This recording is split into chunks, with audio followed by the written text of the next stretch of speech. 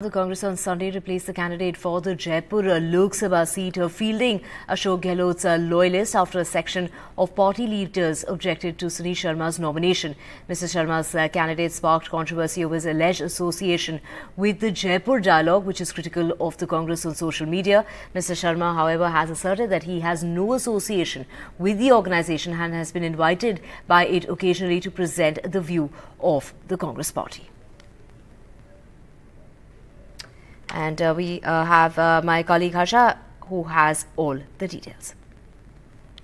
Well, yes, absolutely. You know, Sunil Sharma had become a bit of a political embarrassment for the Congress, especially since it came out that he was in the past associated with Jaipur Dialogues. Now, Jaipur Dialogues was started by former IAS officer Sanjay Dikshit, and it was something which was launched for right-thinking people.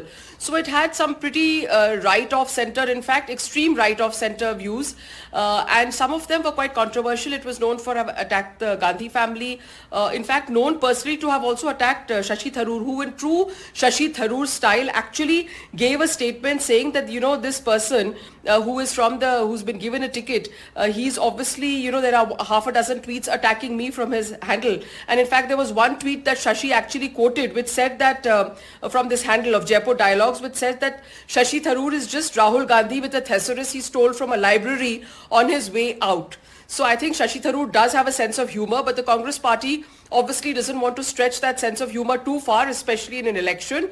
And so they decided it's better to go without Sunil Sharma. After all, you don't want the BJP to have the last laugh. So I think in that case, they decided it's too controversial, too many, statements from the past which will come to haunt this electoral presence. And so they decided to drop Sunil Sharma. They've gone ahead with Pratap. Now, remember, the caste equations don't really add up for the Congress. This is very much a Brahmin Banya seat. The BJP is playing their, bets, placing their bets on Manju Sharma, low profile, organizational leader, son of former BJP MLA Bhavarlal Sharma, and you have, in front of her, you have Pratap Singh Khachariyawas. He's definitely a street hustler. He will bring a lot of, fireworks to that election. But this is a Brahmin seat. But I think the Congress on the back foot here. Wrong choice in Sunil Sharma. And they decided they better change the candidate before it's too late.